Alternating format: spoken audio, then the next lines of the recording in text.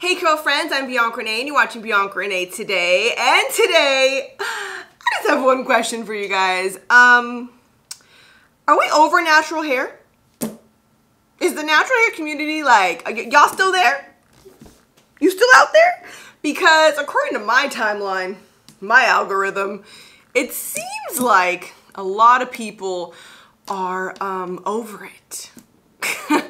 I feel like a lot of people are like giving up and don't want to deal with natural hair anymore. And I'm just like, how did we get here?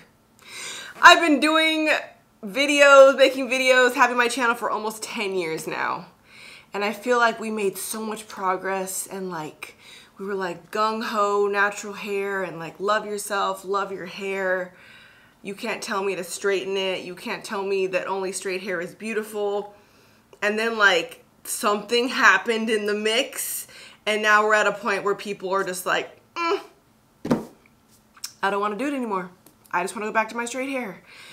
And I'm just like, I don't know. I'm torn. I understand a lot of perspectives on the other side of wanting to give up. I totally get it.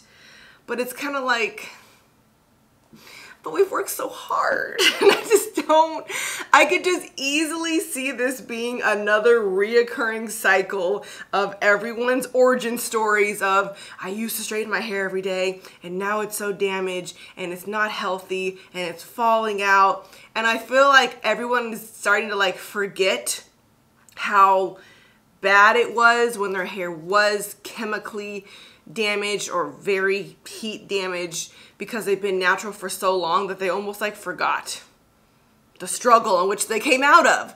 And I really don't care what you want to do with your hair to an extent. I just don't want to see you upset again. I just don't want you to feel like, ugh, now I have to big chop and start all over again. Because it's a lot. It's a long process. So yes, it's a lot in itself, but trying to get it back is probably harder. So I thought we would just open up the conversation today, talk about some things I've been hearing online as I attempt 2 different curly hairstyles today. As some of you may know, this year I'm doing a curly hair challenge. I think I technically skipped 2 weeks. My last 2 videos, I don't think I did a hairstyle because I was trying new products and I like to see my hair down when I try new things. So let's try 2 hairstyles that I found on Instagram while we talk about this. The first hairstyle I'm gonna do is a ponytail hack. Let me show you how a normal ponytail would look, and then we'll see if we like it better this new way. I'm using my ouchless scrunchies, which are the greatest scrunchies of all time that have never popped on me. This is how a normal ponytail would look. What do we think? But now let's try the ponytail hack. This involves me pretending like I'm gonna do a half up, half down, but then I'm gonna bring the bottom layer and bring it on top of my ponytail. But okay, back to the topic at hand. Let's talk about the pros and cons of natural hair. Reasons why you may want to give up that I understand. 1, it takes a lot of education. A lot of you have come a long way and you had to literally learn how to take care of your hair because there wasn't that much information out there, or maybe your parents didn't know what to do, so you just were lost. So you're like, I'm over being in school, I'm an adult, I graduated, I'm tired of learning. Some of you are upset about the prices of curly hair products. It can get expensive, yes, but at the same time, we are choosing the products that we want to pick. And if you keep buying high-end products, then that's what you like. There are great affordable products out there too, but they might not work as well. And a lot of us are product junkies. So we don't even need any more hair products, but we still buy them because we feel like we do. And then you have like very persuasive influencers showing you new products every week. And I understand I am tempting you and I'm feeding into your urge of addiction. I apologize. But there's just so many ones out there and I still like wearing my hair natural. So when I find something new, I get excited and I share it with you. But I'm gonna tell you right now, and this is not what brands want me to say, you don't have to buy every single product I ever recommend. I mean, that's just the truth. I like to give you guys options so you can try them, so you don't waste your money on things that don't work. I'm your guinea pig. But as long as you find something that works for you, you don't have to keep buying the new one. All right, now I'm gonna take, so now I have my top ponytail, and now I'm gonna take this bottom half, split it, and go on top. Then I'm flipping the hair back, putting it on top, like this. And then I think I'm putting them all together. This doesn't seem right. Where's the video? Okay, yeah, we're creating a second ponytail on top of the ponytail. It also is easier with some of these girls that have longer hair. Yes, my hair is long, but it's still not even as long as theirs. All right, the ponytail out. I'm so bad at sections. Okay, hold on, let's hide you. You stay there. That way I can get all the hair here and here. Okay, now I'm making another ponytail up here. Let's see what this does. Well, I don't think my hair is long enough. It just looks like a weird ponytail. I mean, I guess it's giving more height. It's kind of like a reverse double ponytail hack. Some of us may know you could do one ponytail up top and do a second ponytail underneath it to make it look longer, but I haven't tried this above ponytail situation. What do we think? Regular ponytail or above ponytail? I don't think this is it. Let me do the original ponytail hack where you make your ponytail look longer. Okay, more cons. Wash and goes. Whoever named wash and goes really just set up the whole natural hair community because you're starting off with unrealistic expectations. No one has ever washed their hair and went anywhere except went to their diffuser, their dryer, then they sat for an hour until their hair was dry. I understand wash day can be a long process, especially because naturally curly hair tends to be drier. So we have to do things like deep condition, and that can take a whole 20 to 30 minutes. Some people are doing hot oil treatments. Like there can easily be a lot of steps. I try to make my curly hair videos as simplified as possible. I recently added more products to my routine, but you still know I'm a one and done type of girl. If I can use one gel and no other product, cool. See, now that looks even better. The elongated ponytail. That's the real hack for us with not as long hair as some of these Instagram videos. So you do one ponytail there, and then you just hide it. And now my ponytail looks so much longer. You can only do that above ponytail if your curls are super, super long.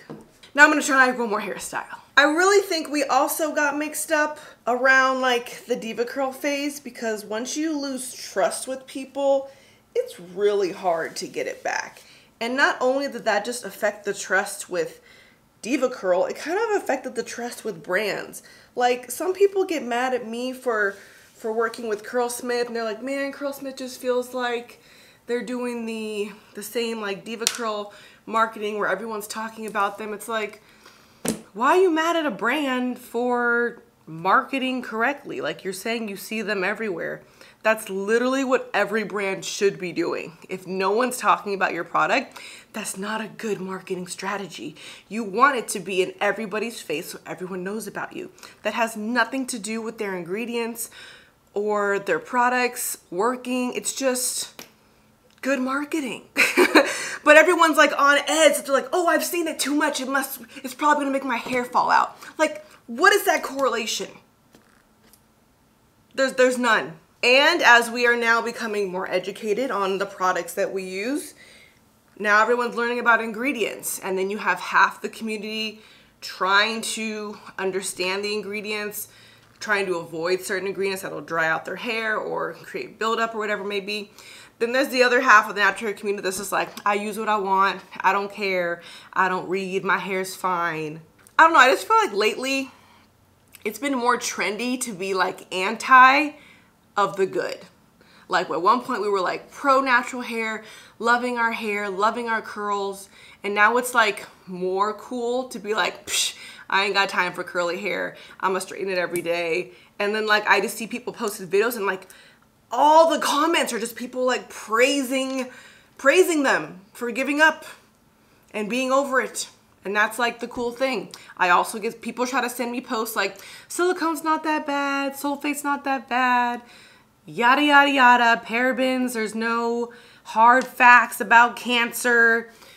So then they're like pro bad ingredients. I don't know. I just feel like you can't win anymore.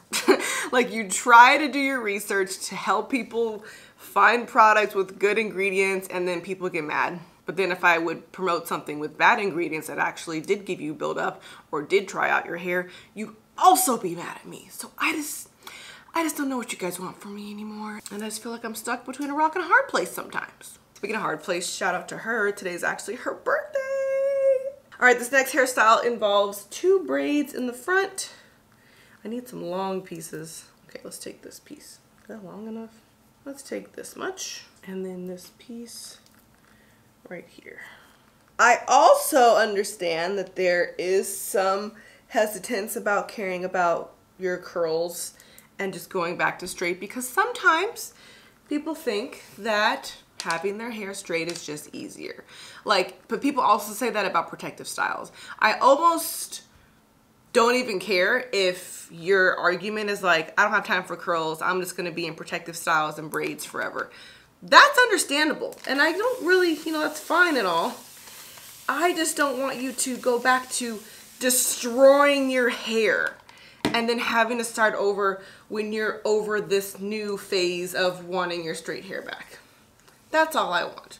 So I'd much rather you have your hair in braids forever, or maybe even weaves and like wigs, and we never see your curls because you want to switch it up because your hair's not getting damaged in the meantime. But it's just really, really, really hard for me to like switch gears and encourage you to go back to relaxers. I don't think I can ever endorse relaxers. The chemicals alone should make you not want to do that again. It's just intense. Straightening, you can get away with it if you use a heat protector, if you do it correctly, you don't apply too much heat, but not every day.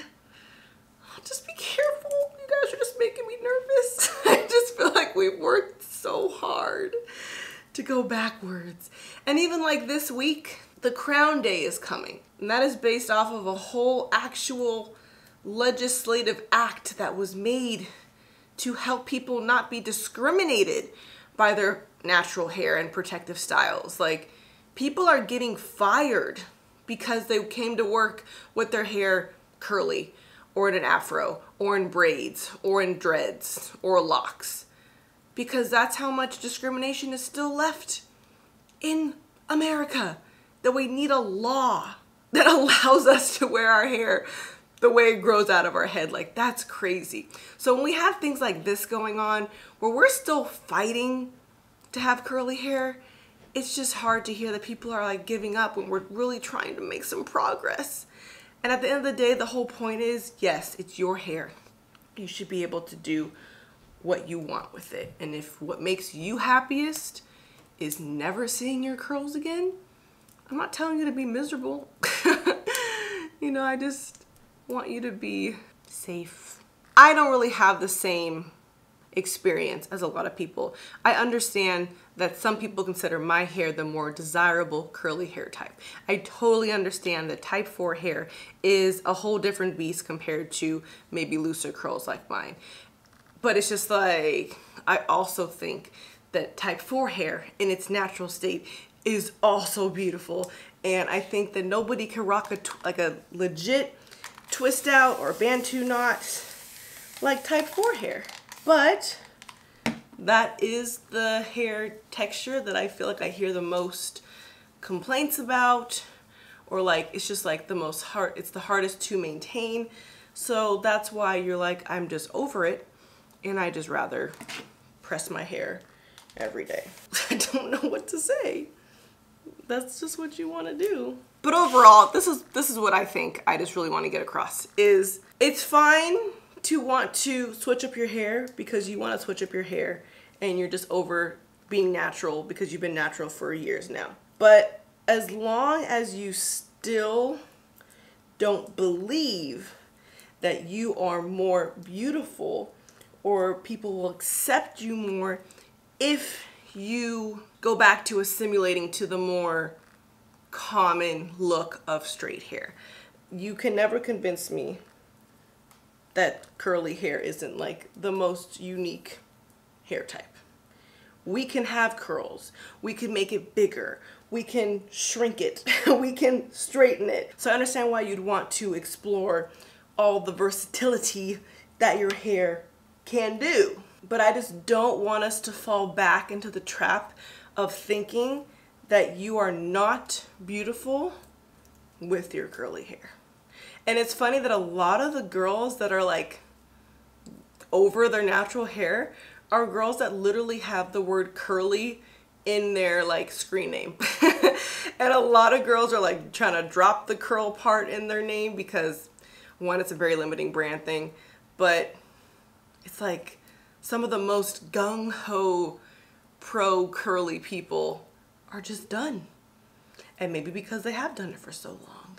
If this is their new journey, I just hope it works out. And I hope it's like you can have your straight hair, and if you want to go back to curls, your curls are still there waiting for you at the door and still love you. I just don't want to see everybody walk around with damaged hair in a couple years because they got over it. That's all I'm saying. So main cons: the cost of products, the work it takes to understand the ingredients, the time it takes to detangle for wash and goes to style. But for me, being someone that's always been natural and kind of skipped the whole relaxer phase and wanting to straighten my hair every day phase, it's easier for me to do my curls. And if I want a straight look, it's just so much easier to buy a straight wig. I'd rather invest in a straight wig and pop that on in 10 seconds than have to blow dry my hair and then straighten it for 2 hours and then try to avoid sweating, humidity, and rain all week long. Okay, now let me show you what I'm gonna do with these braids. So in this video I saw from Lana Summer, if you don't follow her, she is killing the hairstyle challenge. She's not even doing the hairstyle challenge, but she is posting really cool styles every day. But she got her 2 braids in the front. Then she put in the back and she crisscrossed it. And then she went underneath all of her curls. And then I think she tied these together, probably with a smaller scrunchie. And then ponytail looked like this. How's it look? Oh wow, that's really pretty. I did it. Look at that. The braid and like the little crisscross ponytail. Wow. I'm here for this look. I definitely should have done a middle part. That way this would look the same as this. But the braid part, that was really cute and really easy. Definitely try this one and tag me on Instagram. But speaking of Instagram, I did go on my stories and I mentioned this topic of people kind of just being over natural hair now. And I wonder if this is like the new move, the new trend, where we're going. And I was like, okay, well, where does that leave me? Because I'm someone who's very team pro natural hair, and that's the kind of content that I make. So like, do you guys still want me to even talk about natural hair anymore or nah? And then I recently got some comments and DMs of people saying like they used to always have to straighten their hair because their parents told them to. They felt like they had to for school. They felt like they had to for work. They just never felt comfortable or beautiful in their curls, but then they found my channel and I was able to educate them on what to do, and now they like love their hair. It's the longest it's ever been. It's flourishing. They're so happy. So I like really needed those messages just to even encourage myself to keep going, because I felt like everybody was like giving up. So I had to just remind myself that there are those of you out there that still love your curly hair, still want to learn about your curly hair, or maybe you're a parent that really wants their kids to know how to take care of their hair and love their hair, know that they don't have to change it to fit in to society. So thank you for those comments and those of you that tell me those types of stories. But let me know where you guys stand. Are you someone that's like over it because it takes too long, it's too expensive, it's just too much work, you rather just have your straight hair every day? Or are you someone that still loves their curls and they want to continue on this journey despite how long our wash days may be? But I'm also open to suggestions. If there's something that I can do to better help you guys, to make you not want to give up on your natural hair, let me know. One thing that I do think that I can do is even be more mindful of trying to promote more affordable products. I see that comment all the time. I hear you. I'm going to be trying some new brands to give you guys some different price ranges so that way you won't be as discouraged. And I also want to work on like my word choices when I say like curly hair rules or like do's and don'ts, because that could be taken the wrong way. But even if I do say that, that doesn't mean that you have to do that. There are no real rules to curls. They're just suggestions. And they're things that I have done that have definitely helped my hair and have helped other people watching. So I just know that your hair will thrive more if you do certain things or avoid certain things. So that's what I like to share.